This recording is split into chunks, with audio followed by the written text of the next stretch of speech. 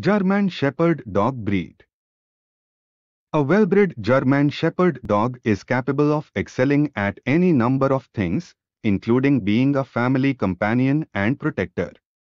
Origin and history of the German Shepherd. The German Shepherd dog, GSD, is one of the most widely recognized breeds in the world, known and favored in many countries for his intelligence, trainability, adaptability and fortitude.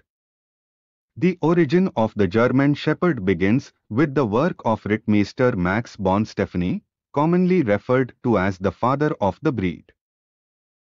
As demand for herding decreased, von Stefani recognized the German Shepherd's potential for use by police and the military, and encouraged their role as public servants. During World War I, there were 48,000 shepherds enlisted in the German army. Today, GSDs maintain their positions of service, serving perhaps in more ways than any other breed. They excel at search and rescue, police work, army and sentry work, scent discrimination, as guide and assistance dogs, and of course, as companions.